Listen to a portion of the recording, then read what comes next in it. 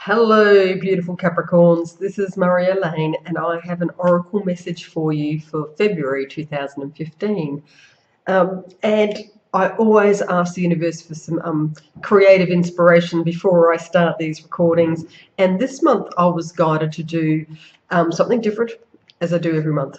I had all of my cards. I don't know whether you can see them behind. I won't adjust the camera, but I've got about 25 packs. I think I haven't stopped to count, and I laid them all out. And then I randomly selected 5, and from those 5 packs I selected 5 cards. And here they are. So we have a beautiful flow of cards for you, Capricorn, and I'm going to share them with you in just a moment. I just want to say that if you feel inspired to watch your rising sign or your moon sign video, feel free to do so, because I believe that's just a guidance from your inner being saying that there's some other messages embedded in those videos. So do whatever feels right for you. There's no right or wrong in this instance. It's just following on your inspiration, and it'll always take you down the right path. Okay, so now the message. The first card I have called upon is the Spirit Message Oracle pack. They're my brand new pack, the latest one from John Holland. And Capricorn, you've been guided to listen, and I'll just read the words to you. It says, you have to be willing to listen if you really want to understand someone. Now is not the time to be offering advice, but to be a compassionate listener. To listen fully and intently means to pay attention, not to just what is being said, but what lies behind those words. So I think you're being asked to feel the essence of the words that are being shared with you, because remember, everything's not always what it seems. There's always more going on than we have privy to seeing, and that's why I always like to guide, take a bird's eye view of an event, rise above an event and look down and see more of the picture. But in this instance, it's hear more, hear of what's not really being said. Trust that intuition of yours, because I think someone is really wanting your support and compassion at this point in time, and I think you know who it might be. Now, the next card is coming from the Energy Oracle pack, and we've got the Attachment card. And whenever I see this card, my guidance is always the same. You're looking at an event and you're attached to it, and you're being guided to look the other way, because what you're seeing is just holding you perhaps in that event. And when we have our focus on something, whether it's good or otherwise, it locks us in. It's like we're frozen and we're attached to it.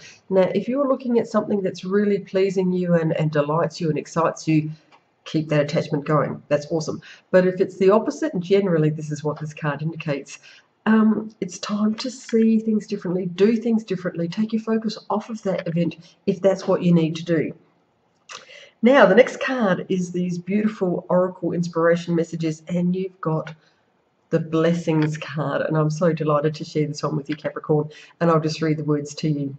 Blessings, you're being showered with light. Your creativity is being stirred, activated, set alight. An endless stream of rainbow colour stems from your heart. Oh, what a wonderful card. So I'd like you to spend a few moments whenever you remember these words to close your eyes and see this rainbow energy and just filtering all over you, and take a beautiful deep breath in and inhale this wonderful blessing. Visualize it, feel it, because that's where everything is. It's behind the feeling. Whatever you feel, you can create. It doesn't matter if it's not in your existence yet. It's like if you're wanting love, you have to feel love so that you can attract it into your life. If you're looking for more abundance, then you have to feel abundant. I'm getting goosebumpy because I know what's coming. And then abundance can flow to you. Because look, sorry, this is really cool. Da-da-da! You've got abundance coming in. So how wonderful is that? Just remember, feel it. Everything starts with the feeling first. That is the first step in manifestation. So really take some time once you're breathing in that beautiful golden universal blessing. Feel that abundant energy flowing to you as well. And the final card today, Capricorn, in your beautiful February message is the throat chakra. So at the beginning of this reading, you're guided to listen and feel those words that are not being said. But at the end of the month, you're going to get an opportunity to speak, to see, maybe share your side of events, And please wait until it feels right. I think I may have shared with you in a previous video, maybe not Capricorn, but my criteria always is words spoken in anger or haste or under the wrong conditions will not be well received and probably inflame the event. But if you can get yourself into a good feeling place first, then share what needs to be released, completely different outcome. And I'm speaking from experience. When I did this last month, I spoke in haste, I went against my own guidance here, and I got exactly what I put out there. So I really hope February treats you extremely well, Capricorn. I know you're coming out of a rough period, but having said that though, 2015 is a completely different year. It is the year of abundance and wonder and prosperity. So I think, you're going to be leaving me messages. I'm just putting it out there to say how wonderful this month has been. Okay, everyone, lots of universal love coming to you, and I look forward to sharing another message with you in March. Bye.